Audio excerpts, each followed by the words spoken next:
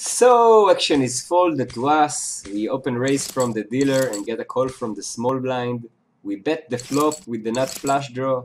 We bet the turn with the nut flush draw. He calls and calls. And now what should we do on the river?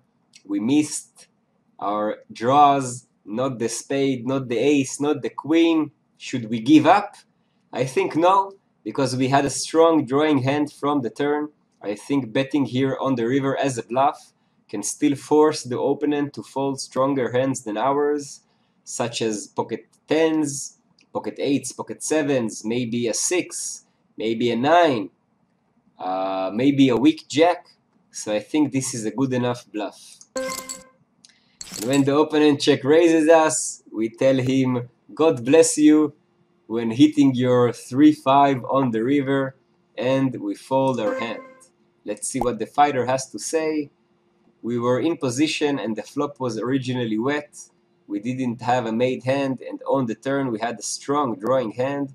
So this time the bluff didn't work. No reason to call. His open raise.